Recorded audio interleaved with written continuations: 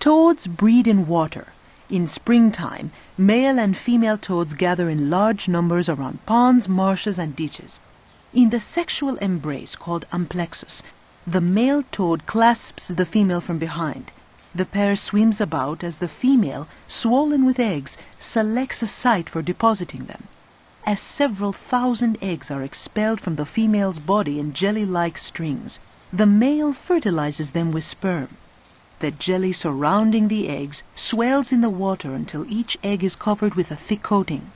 This acts as a float to keep the eggs near the surface of the water, where it is warmer and there is more oxygen. In a few days, a tadpole will hatch from each fertilized egg. First, the developing tadpole grows longer. Then, the body and tail take shape and the tadpole shows signs of life with small wriggling movements. At this stage, the tadpole does not have any legs and breathes through gills. In the next stage of development, the tadpole loses the gills and develops lungs. Finally, limbs appear. First, 2 hind legs and then 2 front legs, and the tail is absorbed.